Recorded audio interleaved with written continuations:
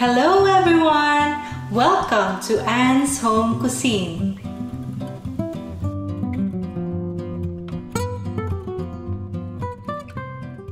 Today's recipe is pork humba. This is very popular in the southern part of the Philippines and is considered one of the delicacies of the region. Using Instant Pot, you can cook this quicker, easier, and it brings out all the flavors. Hope you give this a try. Let's begin.